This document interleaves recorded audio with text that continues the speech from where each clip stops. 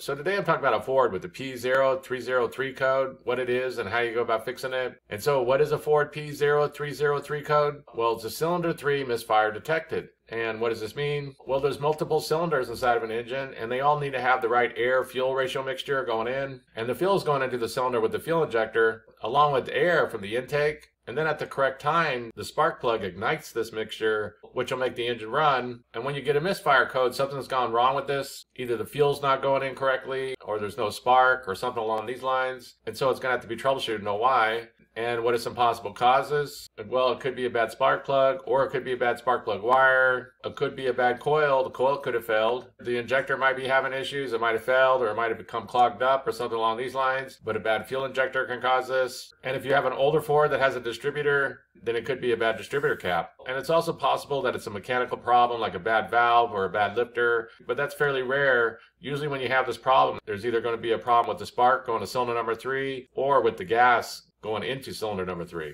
And so how do you go about troubleshooting a Ford with the P0303 code? Well, first thing to do is locate this cylinder number 3. The P0303 is pointing to this cylinder number 3 having an issue. As you can see, these codes will point to which cylinder is having the problem. So for example, if you're getting a P0301, that would be cylinder number 1. And so for a P0303 code, it's going to be the number 3 cylinder. And so the first thing to do is to go locate that cylinder number 3 on your particular engine. And once you locate it, there's a few different ways you go about troubleshooting this. One of the first things to do is check out the spark plug wire going to cylinder number 3. Be sure that it's good, it's not having no issues. If you have injector coils that slide in and out of the cylinders, check them out and be sure they're not damaged, they're not cracked or anything like this.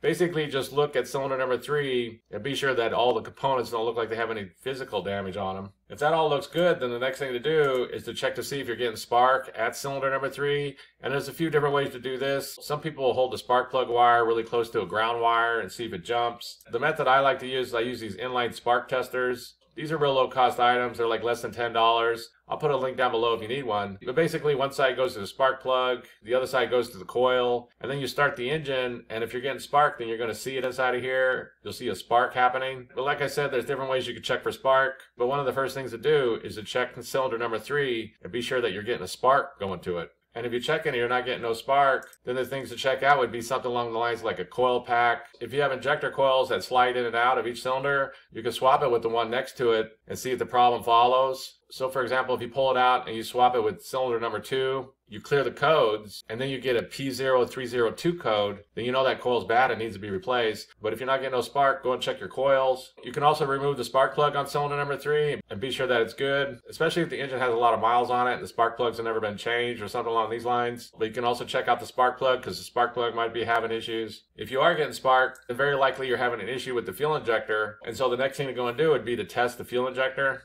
And again, there's different ways to go about doing this. You can't swap it with the one next to it and see if the problem follows. If you have a multimeter, you could check it for resistance. And basically the way you do this is that you test one next to it that you know is good, and you check to see what that resistance is. And then the injector that you want to test should be fairly close to this. It shouldn't be like hugely different, or it shouldn't be 0 or something along these lines. So if you have a meter, then you could test it like this. These injectors can also become clogged up and things along these lines, so they can also be removed and examined. But the next thing to do would be to test the injector on cylinder number 3 and be sure it's working correctly. And so that's basically it. I just wanted to give a basic overview of how you go about fixing a Ford with the P0303 code. If you have anything to add, please comment down below. If you have any questions, ask me and I'll try to answer them. If this video helps you, please click like, please click subscribe, and have a good day.